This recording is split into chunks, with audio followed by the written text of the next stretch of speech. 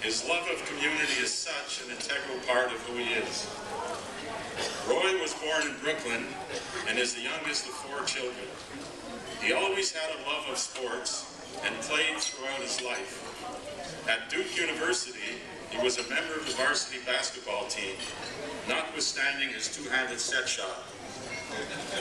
He was also a great team player and defensive stopper.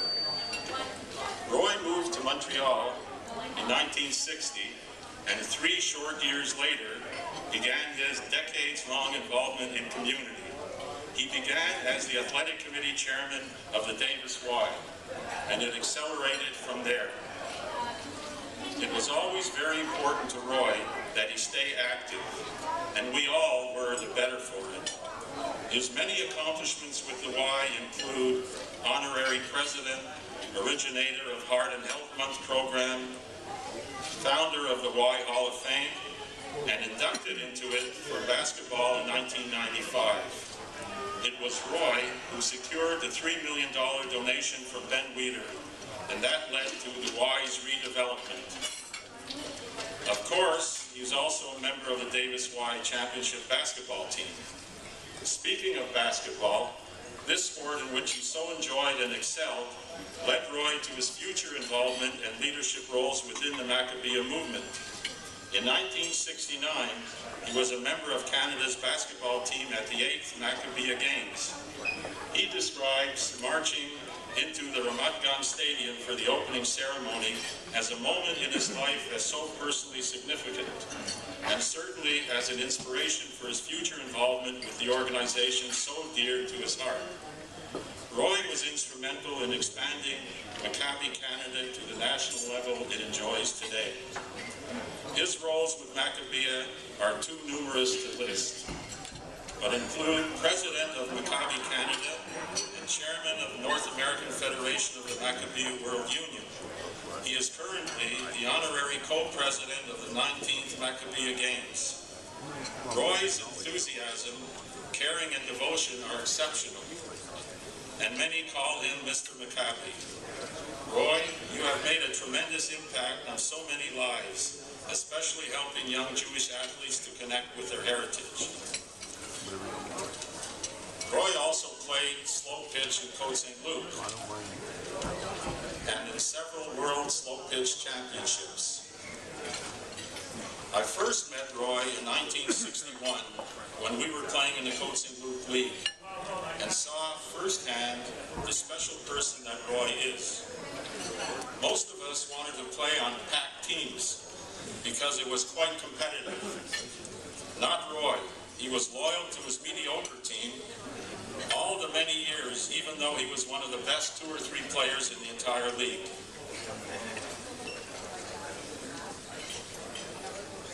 Roy can be seen regularly at the Y in the mornings to exercise and schmooze with his many buddies.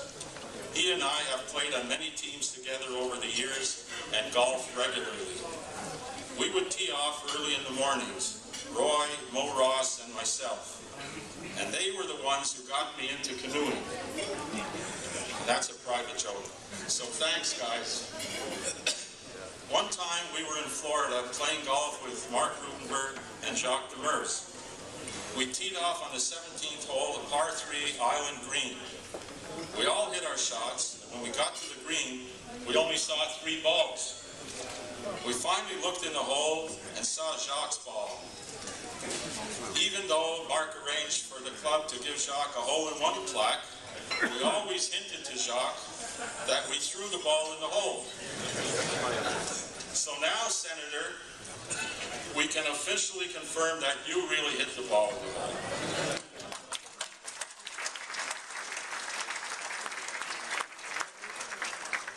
Roy, it's my great pleasure to present you with this honor, which you richly deserve. Please join me at the podium. Will you hear me?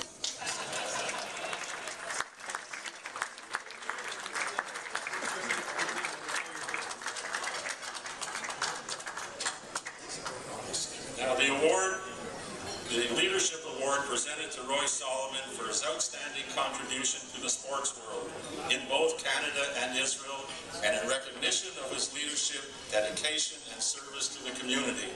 Guest of honor, Cummings Jewish Centre for Seniors Foundation Sports Celebrity Breakfast, April 14th, 2013.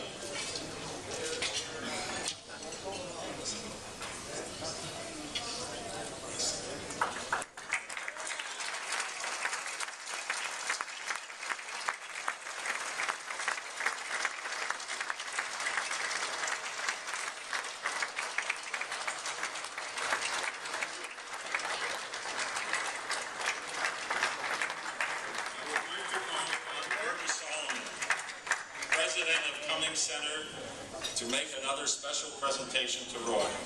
Part of it.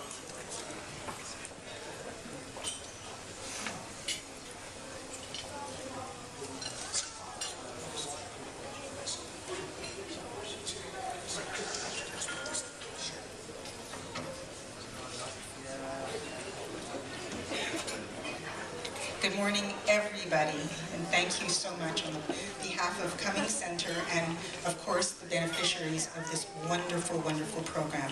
Special thanks to Brown Namer and to Mike Wagon, who have taken a chunk of their very busy time to bring this excitement and magic to you this morning. I would like to say that today we also have two other celebrities. The room is replete with a lot of celebrity, and we're very, very honored. But we have two other celebrities today. They're community celebrities.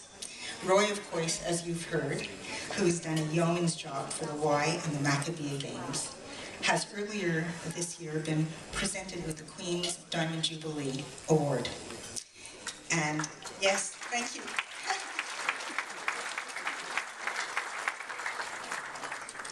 And for his lifetime commitment to improving the life of seniors and making their lives really enhanced with independence and self-respect, Herb Finkelberg, who was awarded the Queen's Diamond Jubilee by the Minister of Seniors, Alice Wong, earlier this year. I'm going to call upon the Honourable Lawrence Bergman, the Honourable Kotler, and Consul General Joelle Young to help with the presentation.